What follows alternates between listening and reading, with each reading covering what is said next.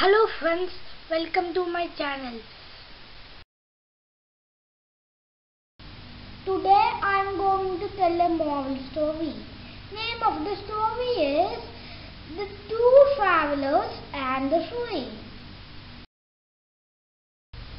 Once two travelers were on their way on a scorching summer day.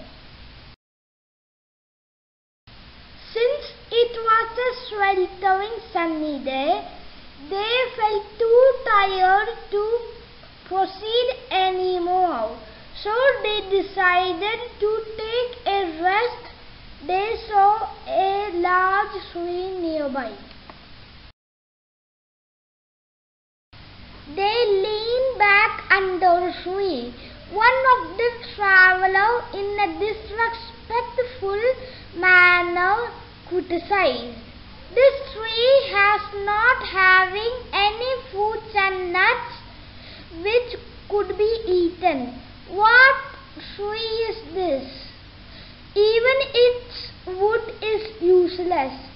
Then, in a curt voice, the tree replied, "You shouldn't be ungrateful to me.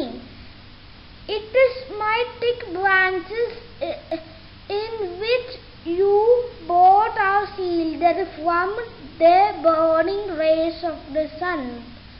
At this moment, they felt ashamed for their words and took an oath not to belittle any creation of God.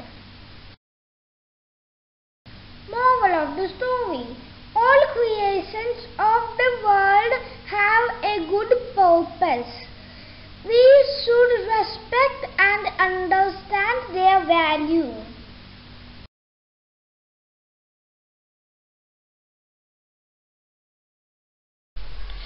Thanks for watching.